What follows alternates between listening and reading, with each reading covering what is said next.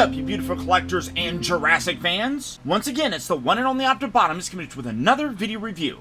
And on today's episode, thanks to all of the absolutely incredible contributions from my Optibotimus Plus channel members, specifically Brad Mull, who's been a channel member of mine for 2 solid years, we're going to be taking a look at the new Jurassic World Legacy Collection, Dr. Sarah Harding and Stegosaurus Pack. And once again, Mattel has done a fantastic job with this Legacy Collection packaging. And hopefully this isn't the only version of that mobile command center that we get. High on my list of wants would be that mobile command RV that we saw in the Lost World. And this is a great nod to that vehicle. The packaging is done up to look like the front section of it, with a door right here. You got windows and things like that. You can even see tires come around to the front, and it's the front of the RV. I mean, absolutely amazing, all the way down to a window with some windshield wipers. Even when you look at the top, you got those different bars and things. I mean, absolutely amazing. Oh my God. Even when you come to the bottom, you got the bottom of the tires. That's insanely awesome. I love that. The back section here has another door. When you come around to the other side, well, that kind of continues on, but you have this kind of product shot right here showing Sarah Harding, the young Stegosaurus, and I'm guessing the dad Stegosaurus, or maybe the mom. I'm not even entirely sure. This was a fun scene. As they're going around trying to find Sarah, one of the best lines from Vince Vaughn was, they're going around screaming, "Sarah! Sarah!" And Vince's character, he's like, "Sarah Harding!" And then Ian Malcolm looks at him and was like, "How many Sarahs do you think there are on this island?" I loved that line. But for the packaging on this, absolutely spectacular. Again, Mattel nails it with this Legacy Collection packaging. But for it, that's about it. So without further ado, let's get these out here and see how cool they actually are. And here we have the Dr. Sarah Harding and Stegosaurus Pack opened up and out of its packaging.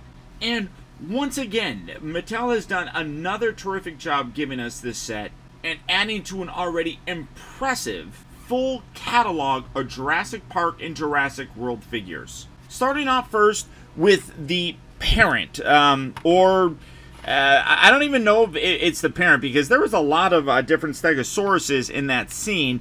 This is any number of ones. I mean, it could be the one that tried to come over and like swing the tail and knock her down, or it could be the one that came over and tried to stab her through the log.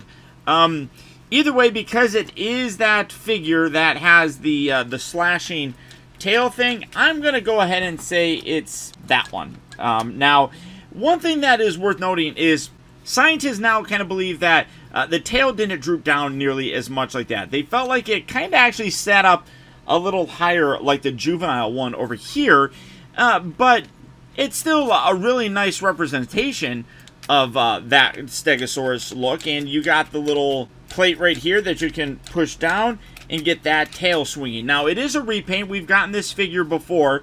I had another one in my collection for the longest time that there it is. I couldn't find it for a second. That I had, and I'll probably replace it. Now, I wish that they would have done a little bit different, because it is the exact same sculpt for the most part. You still have the swinging tail and everything. You don't have the section here that lifts as you do here. Where's it at? No, there it is. So this little plate right here comes up, revealing the QR code that you can scan and add to your dinosaur thing. This one doesn't have that. That's all just stuck in there, obviously. But I do wish that they would have sculpted it a little bit, especially like in the head. You could have put a new head on there, I feel, because this one's okay. I mean, they're basically the same, but I mean, you can see sculpt-wise, they're pretty much identical. I don't see anything really different with it. I do kind of like the colors on this one a little bit more, although the darkness of this kind of fits with what we saw in the film a hair better, I feel. You couldn't really tell the coloring of it. At least I couldn't. But you know what? I love having the Stegosaurus. It is my favorite dinosaur. I don't know why. I just always thought that looked kind of cool.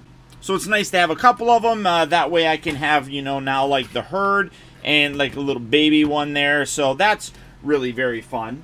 But as I said, the figure is identical, so you do have the slashing gimmick. Paint on here does look really nice, though. I do really like that. And again, with different paint, you get, you know, a different, like, I don't know, personality, I guess. So it works for me. You can see you do have that. You have that thing there. So it's not identical, but it's pretty darn close. Articulation-wise, the back legs can move in and out. They also can swivel forward and back.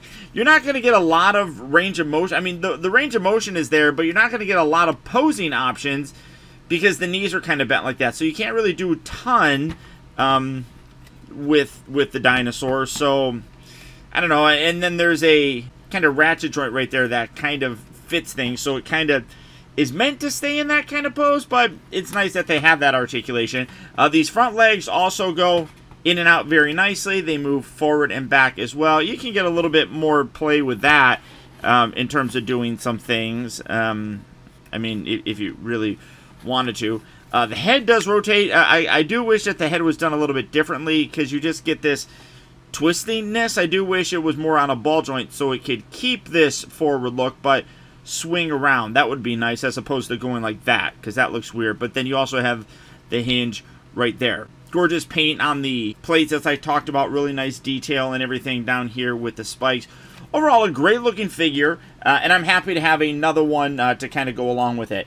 Now, we do get the little juvenile or younger version of the Stegosaurus, and this is gorgeous. I really love what they did with this. The sculpt on here is fantastic. I mean, I really love the detail around the eyes. You got a little bit of paint and everything there on the beak itself. I do kind of wish that the spikes here, because that's just green. I guess maybe because they're small, because you even kind of can see a little bit of green in the bigger plates. So maybe it, you know, it just kind of starts out like that and then gets bigger and then gets a darker color. But you also have that here at the very back. I wish they'd put a little bit of brown on there just to kind of add to it, but I have a Sharpie. I could probably do that. But the rest of the sculpt is really nice as well. Paint on here is very simple. It does match very nicely with the one here in terms of the green and the brown. That's really cool. But I love that face. I mean, that is... I mean, that looks just like the Stan Winston puppet that we saw in the film. That is incredible. Articulation for this one, it is the same in terms of the neck. It just spins and then goes up and down. But again, I do kind of wish that it was done as a ball joint. It would give a better range of motion. You do have a swivel here for the tail. I don't really know why. I feel like that's kind of strange to do, but, you know, it is what it is. And then the legs move forward and back. Now, this one you can do a little bit more with because it's a little bit more neutral, so you can have, you know, you can't really get it rearing its back up or anything. Oh, look, it looks like Godzilla. Oh, Godzilla! Oh, that's kind of funny. So, like, the articulation is there, but again, you can kind of just leave it right there and just kind of looking cute. Now, Sarah, another character from the Lost World movie, absolutely fantastic. Super thrilled to get her. Same size as, I don't have Ian Malcolm, I just have Ellie. I thought I had an Ian Malcolm around here. I guess I don't, but I'm hitting things. So you can get Ellie standing there, maybe. Come on, there you go. There we go. Eleanor! There you go. And then, let's see, get Sarah standing there. So, size-wise, works pretty darn good. Let's bring in our buddy Tim. He's a younger kid, so if they ever release the... Oh, I forgot her name. What's her name? The daughter of... Why is that not rotating? I guess maybe it didn't. The daughter of Ian Malcolm. So if they ever released her, you could have, you know, something like that. So you can see that same scale, same size, all of that stuff is really there. No, what am I doing? Bring her up. She does have one accessory, that being her camera. Kind of wish she came with a backpack because she's like, it's my lucky backpack. It's just molded in this black plastic. Nothing really overly spectacular. But same basic articulation as the just standard figures where you have the swivel, the hinge moving forward and back, in and out, the rotation at the elbow and the hinge. Do you have a waist swivel, knees moving all over the place, or hips, knees, all that fun stuff. Not one of the Hammond collection figures, so you don't really need all that extra articulation, which is fine because she's a main character from the movie. Just doesn't really need to have all that extra articulation. Do kind of wish it was a ball joint, though, just to kind of get her being able to kind of move her head around a little bit more. But Overall, great detail. You have her little shirt on the inside. She's wearing her jacket. Overall, real good sculpt, real good likeness. So, in general, I'm very happy with it. Ideally, I would have loved it if I just had to get these two, but including this is a nice addition. I do think that the set in general is very well done. So you are getting a repainted figure, but it still looks good. And again, you can add more to a herd. You do get the juvenile Stegosaurus, which looks absolutely adorable. And of course, another character from the Lost World. So hopefully we get more. I mean, there's other ones that you could do for sure. Now, oh wait a minute. Here's Malcolm. Oh, I know I had one here. There we go. Here he is. There we go. There we go. Sarah Harding. Perfect. There you go. Now you get a better comparison, I guess. But as part of the Legacy Collection, this Jurassic World set, or Jurassic Park set, however you want to look at it, is exclusively available right now at Target stores. So you can go to the website or just go into a Target and pick it up. It does seem like it's a very common piece. Every time I go into a Target now, I definitely see the set. So it is out there, and if it's one that you would like to add to your collection, good luck and happy hunting. But beyond that, guys, that's about it.